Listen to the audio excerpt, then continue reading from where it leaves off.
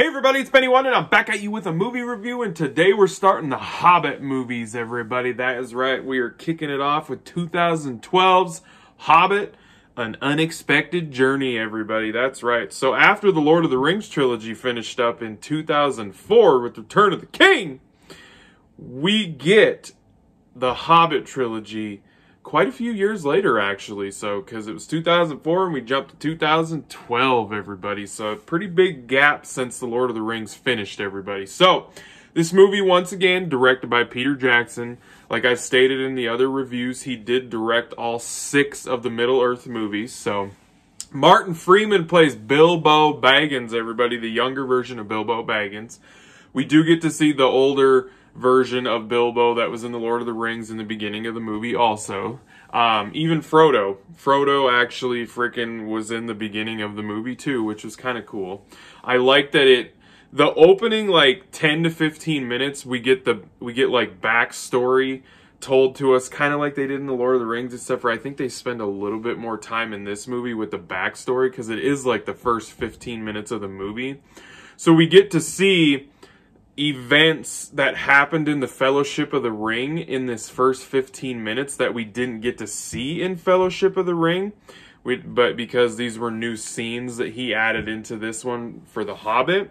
So that was kind of cool to get to see Bilbo and Frodo have these interactions with each other in their house and stuff. And I love how the movie sets up and starts off The Hobbit. Like this first Hobbit movie, it literally shows Bilbo sitting on a bench outside of his house, and Frodo is running off to go meet Gandalf when he's coming into the Shire at the very beginning of the Fellowship of the Ring. I love that that's where The Hobbit basically starts, because then the camera pans back to Bilbo sitting on the bench, and it's the younger Martin Freeman version of Bilbo smoking weed, pipe weed, because you know them hobbits like to smoke their pipe weed.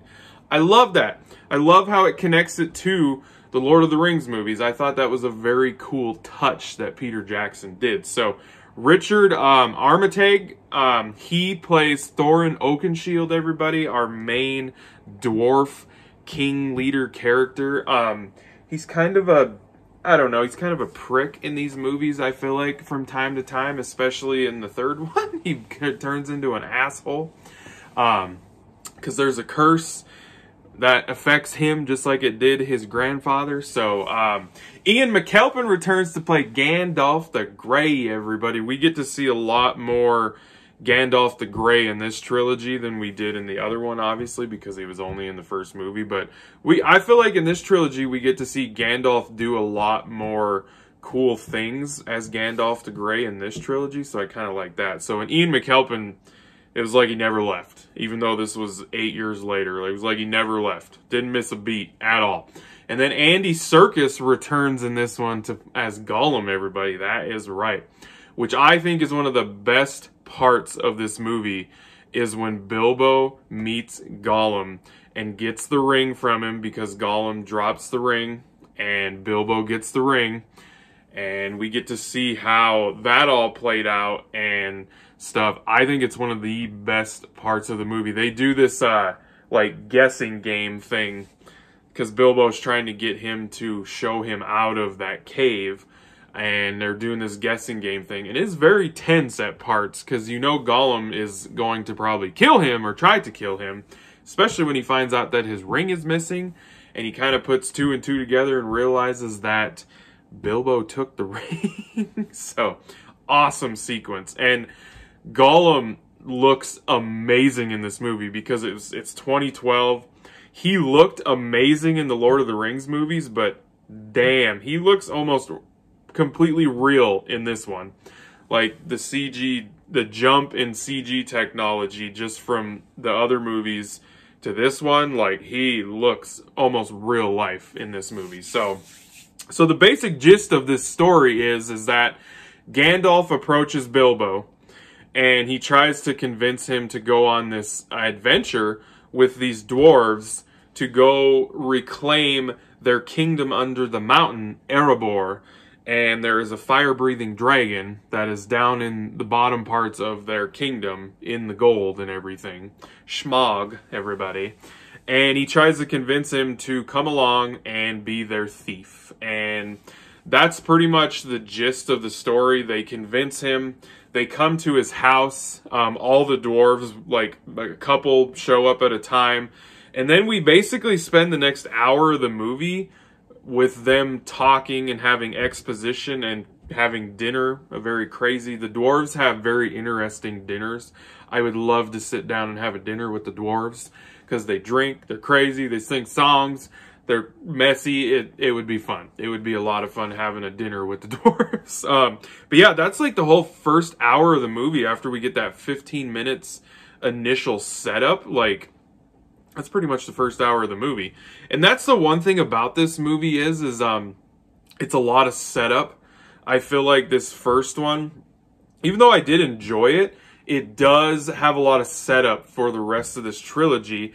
And I guess if I could say one negative thing about it is it does kind of feel like they stretched the first movie out a little bit too much. Like maybe it shouldn't have been as long as it was, because it's a lot of setup, a lot of character development, and there's a lot of cool like scenes where our characters' interactions and sequences and stuff.